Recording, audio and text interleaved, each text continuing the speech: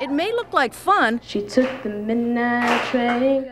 But this middle school talent show had a more serious purpose. Rachel and Kelsey Oken were raising money for what was originally a family project that's grown into a nonprofit organization.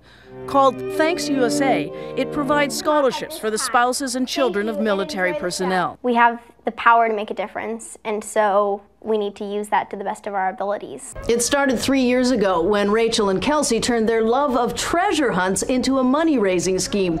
With help from family, teachers, and friends, they designed their own games, largely targeted at schools. Available online and as books, there's no charge, just requests for donations. So far, individual and corporate contributions and fundraising events, boosted by word of mouth and PSAs, have raised more than $5 million.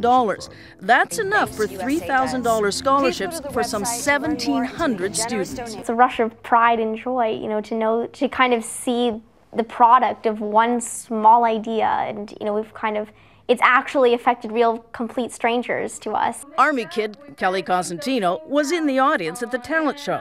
She's attending college with the help of her parents, a part-time job, and a scholarship made possible by 2 young girls.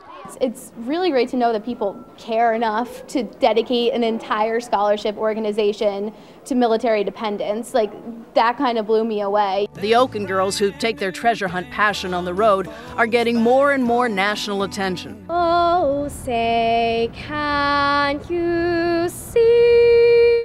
Rachel was invited to sing at Memorial Day services in the nation's capital this year.